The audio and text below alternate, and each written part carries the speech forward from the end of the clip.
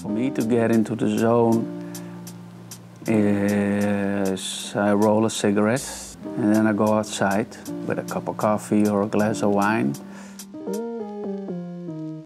And then I just try to imagine a person.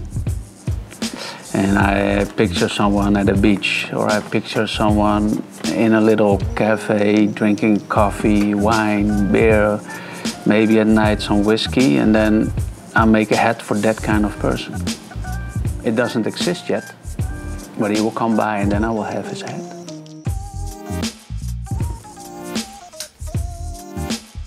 Imaginary persons, imaginary hats, yeah.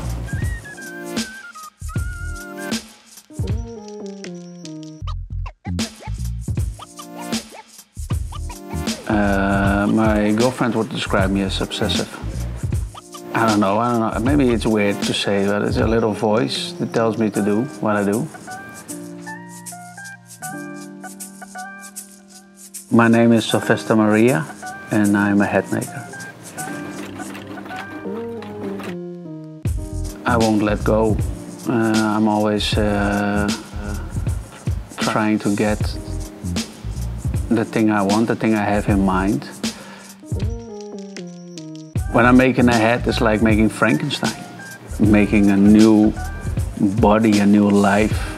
So it starts out with nothing, a piece of fabric, and then it becomes something alive.